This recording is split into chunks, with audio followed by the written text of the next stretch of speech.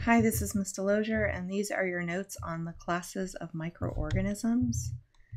So what we want to talk about in these notes are the main different categories of microorganisms that we're going to study this 9 weeks, and also some just basic introduction words that we're going to talk about. So the first thing that I think we need to cover is the difference between pathogenic and non-pathogenic, because it's important that you know which one we're talking about in lab.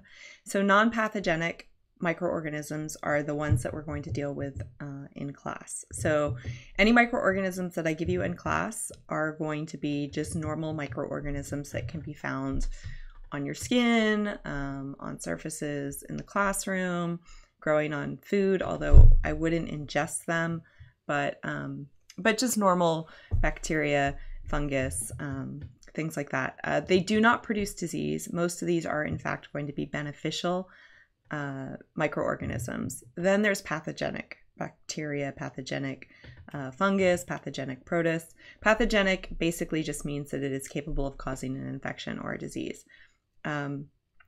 What may be non-pathogenic in one body system could be pathogenic in another body system.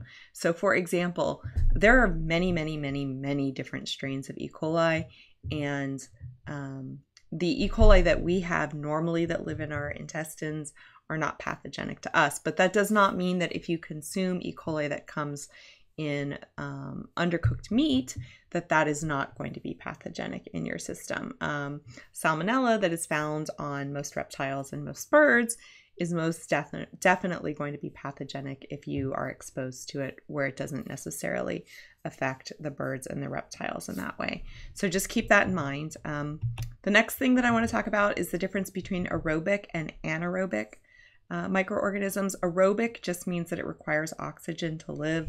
Anaerobic means that it does not require oxygen to live. There are microorganisms that we'll talk about that are anaerobic by default, like they can't actually live in an oxygen-rich environment. However, some anaerobic microorganisms can live in oxygen but don't require oxygen. And we'll talk about the difference in that when we actually get to those microorganisms specifically. I just need you to know that those vocabulary, aerobic versus anaerobic.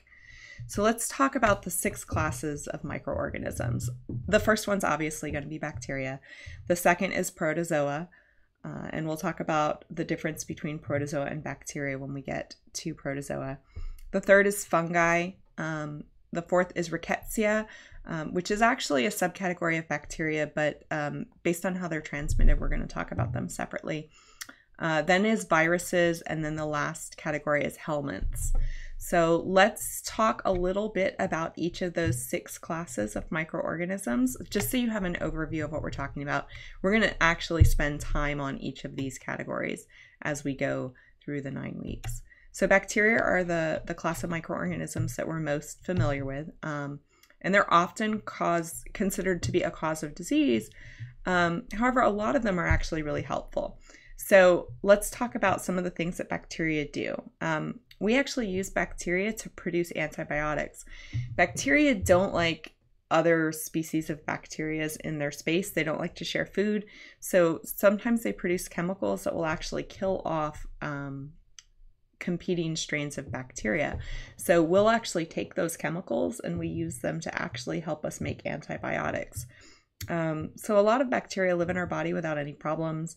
They live on the roots of certain plants, and they help them convert nitrogen into a usable form, which is the basis for a large portion of our ecosystem. They help break down dead and organic matter. They make a lot of our food. So I don't want you to freak out every time we say the word bacteria, because a lot of bacteria are really helpful. We classify bacteria by shape and arrangement, and so you'll have to learn some words that help us classify the shape. So when I give you the name of a bacteria, you should be able to tell me basically what it looks like. Bacteria are the only type of microorganisms that we can treat with antibiotics. So if you go to the doctor and he prescribes you or she prescribes you an antibiotic for a virus, that's wrong. You only treat bacteria with antibiotics. And we'll talk about the repercussions of the overuse of antibiotics in the next week or two. So over time, actually, I guess we're going to talk about it right now. Some bacteria develop resistance to antibiotics, and the mechanism for that's what we're going to talk about next week. And so that antibiotic resistant makes it very difficult to cure those bacteria. So examples for that are like methicillin-resistant staphylococcus, which we call MRSA, or multi-drug-resistant staphylococcus, which is MDSA. The other one that we've already talked about in pathophysiology is the antibiotic-resistant tuberculosis, and we're going to be talking a lot about all of those resistant bacteria strains in a project that we're gonna start pretty soon. The next category is a protozoa. Now, the difference between a protozoa and a bacteria is pretty specific. It's because they're both one-celled, right? They're both one-celled organisms. And specifically, a protozoa is a one-celled animal-like organism, meaning that it doesn't conduct photosynthesis. So it has to consume other one-celled organisms to get its nutrition. But the big difference between them is that a protozoa contains a nucleus and other membrane-bound organelles. Also, when you look at protozoa compared to bacteria, protozoa are huge compared to bacteria. We're going to do a scale activity really early this 9 weeks, and you'll be able to see the difference between them. But they are both still single-cell organisms. The reason they're classified differently is the presence of a nucleus in a protozoa. So an example of a protozoa would be like a paramecium or an amoeba. Fungi are our next class. Fungus are organisms that usually enjoy a symbiotic relationship with animals and plants, but sometimes can actually form a parasitic relationship with their host. We get a lot of our drugs and food from fungus. Penicillin is actually the result of bread mold. Yeast is a type of fungus, so anything that is actually going to be requiring yeast to cook it is going to be dependent on fungus. So they provide the bubbles in bread, in champagne, in beer.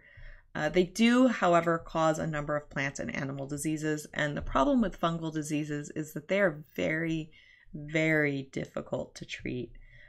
So in that bottom left-hand picture right there is an example of fungus underneath a microscope. And actually, hopefully you guys will be able to isolate that fungus early in the semester, and you'll be able to get your own pictures of that. And then obviously the picture on the right is a fungal infection of the fingernails. Our next category is rickettsia. Rickettsia are actually rod-shaped parasitic bacteria. So as I said, that they are a subcategory of bacteria. They're a little weird because they live in the tissues of ticks and fleas and lice. And so instead of getting these bacteria from just being exposed to bacteria, you get them because they're transmitted to you through bites of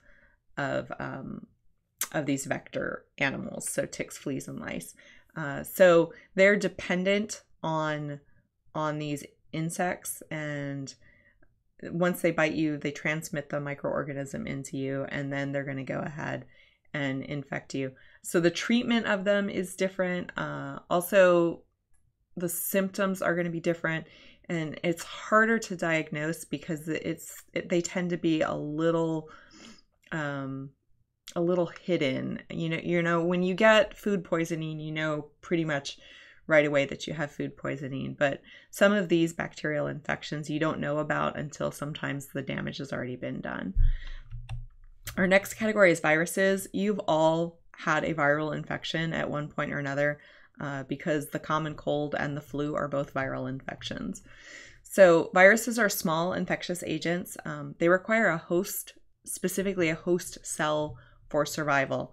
Viruses are not cellular, therefore they're not considered alive because they actually don't have a cell membrane. They don't have their own mechanisms to replicate themselves. Viruses are essentially strand of nucleic acids, RNA or DNA, surrounded by a protein coat and sometimes a lipid coat, and they infect your cells and they take over your cells and they start making copies of themselves. But if they don't have a host cell available to them, they don't do anything. So there's over 5,000 different types of viruses, and they can combine in multiple ways, and they produce a wide range of diseases.